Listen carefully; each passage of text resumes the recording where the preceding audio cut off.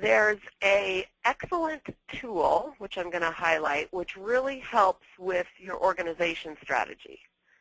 So one tool which is paramount is the strategic target that I talked about last week. So that's here in the Guiding the Business, and it's just a one-page document which says this is where our business is going. This is who we are. These are our goals for a certain period of time. One page. And there's examples and all kinds of tools in here if you weren't here last week. Another key strategic tool that helps is a budget.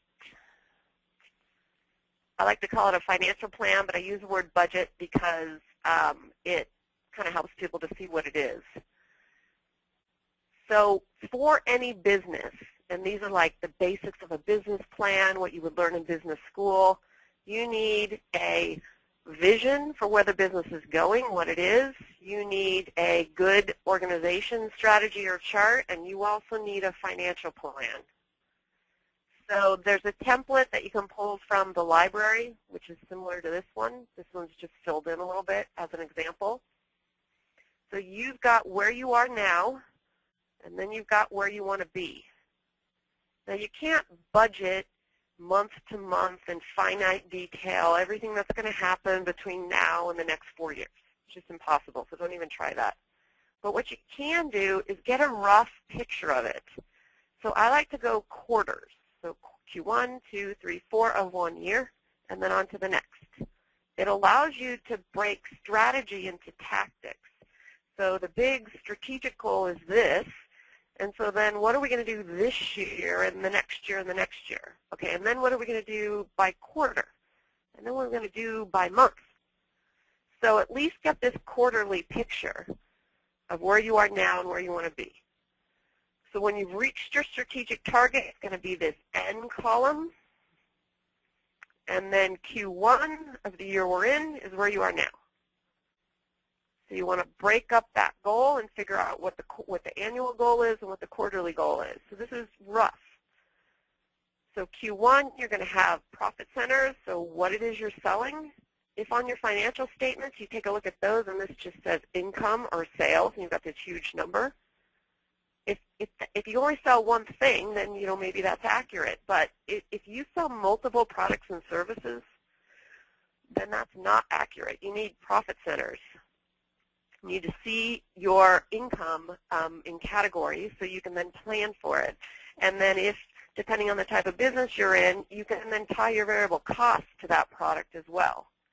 And this is, kind of what we were talking about here with the production department and matching that with sales. So as this department grows,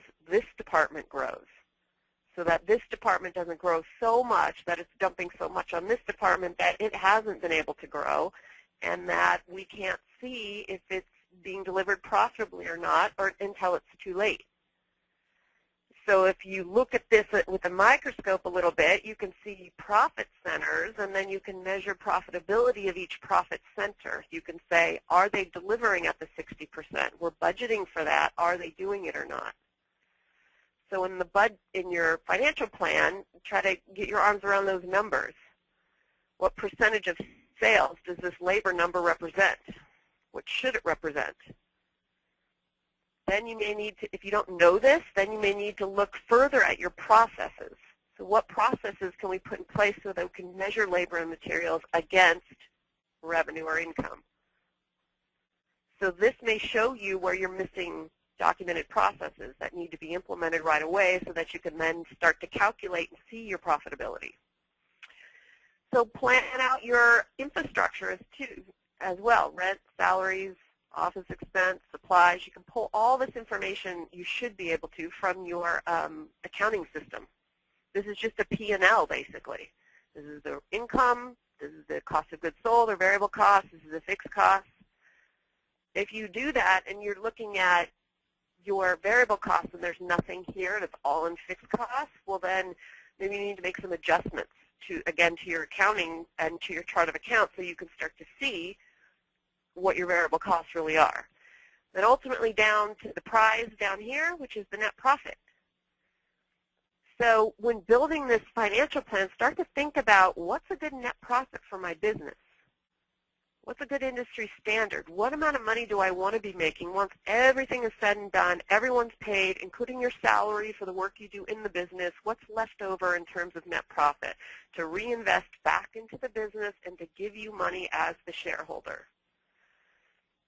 So this is just like an algebra expression. If you know what your net profit needs to be, you can futz with the income to see what that needs to be, put in your labor, adjust. So in this first Q1, this might be unprofitable. It might be is what it is right now. But then as you start to plan out, build out the quarters until you get to the goal at the end. You can even do little cell notes inside of here. Insert comment. And then you can put in, this is what we were thinking when we put this number in. That's really helpful for financial planning and for budgeting. So use a tool, something like this. Even if you just did year to year, that's better than nothing. Then from your organization chart, you can start to think, okay, I want to hire this production manager Q1 2014. Let's go down to the budget and put their salary in. There's a great website called salaries.com, and it'll give you like projected typical salaries in your geographic area. If you're questioning, well, what will I need to pay a department head or a manager? So you can put those numbers in, and then you start to see what happens down here to the bottom line. So then that begs the question, what about sales? So then sales need to go up. But then I need to spend more on advertising. So start playing with it until it comes out to be some kind of a rough plan that you think will work. And then start to follow it, and then make adjustments. You can't build a financial plan like this and then look at it, 2 months later and say, well, that was just a waste of time. It didn't even work. You have to adjust, and then adjust and go back and adjust again in order for it to become a document, a strategic tool that really works. Are there any questions? No? All right. This budgeting tool here, if I didn't say that already, is in the library. And it's a template that you can pull from the library here. It's also got a work plan that explains how to take information from QuickBooks, like from your P&L, and dump it into the spreadsheet. So it gives that. If you don't use QuickBooks, then that's not going to help you, but it's that's there. And then the heart of it is just the template that you would use in the spreadsheet. And you may already have something like this that you like better, but this is like a good place to start if you don't have anything. All right, so using your organization chart. This is all about using it as a strategy tool. It's not just a chart that you would throw up there and boom, it's done.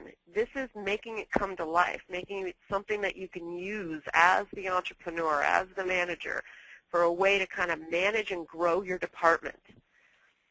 Once you've built your organization chart, if you do have managers, you can teach them to use it as well. Because this is the vision for the production department right here. This is where we're going.